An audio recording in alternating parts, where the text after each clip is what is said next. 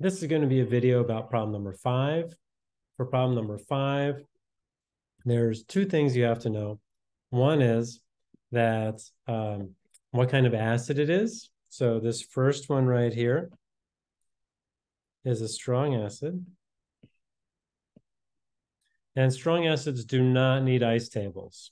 When I say you have 0.00750 molarity hydrochloric acid, that means you've got 0.00750 molar H plus. Why? Because that strong acid HCl or any strong acid, any of the 7, breaks up 100% into ions, and one of those ions is H plus.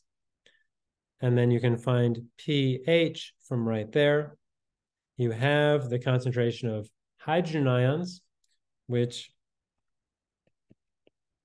is the same as hydronium, which is confusing, and I apologize for that, but sometimes it's easier to use one and sometimes the other.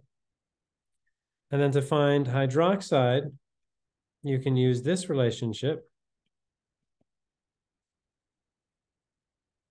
that we just used in this table up here, if you watch that video.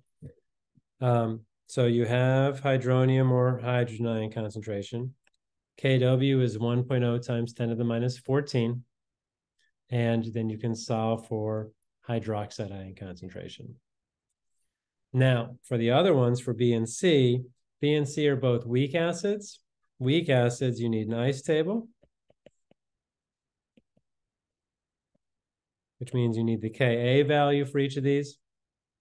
And then one of your products will be the hydronium ion.